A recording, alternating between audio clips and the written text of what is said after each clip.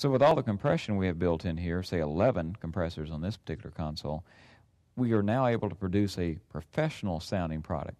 You know, you listen to a CD or watch a program on TV and you think, well, that sounds great. Why can't our system sound like that? But the work that's involved in getting to that point, all the compression channels, all the expertise, each channel compression taking 4, 5, 6 knobs to make that occur is not something we can duplicate in a church. We don't have the personnel nor the budget. So on the Sanctuary series, we've solved that with a couple of buttons. Knobs. How do we do that, Tom? The way that we do that is that we preset a lot of the controls that are in the compressor for the specific application. We take common settings for voice and apply that to the auto mix channels. For music, on the music subgroups, we've optimized those compressors for that application.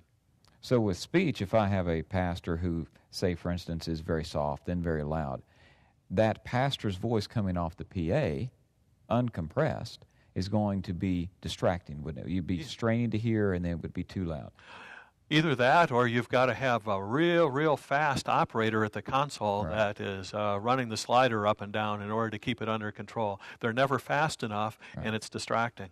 And the compressor takes care of that. Fast and automatic. Excellent. And then in our music channels, we have different compression. Is that correct? That's correct.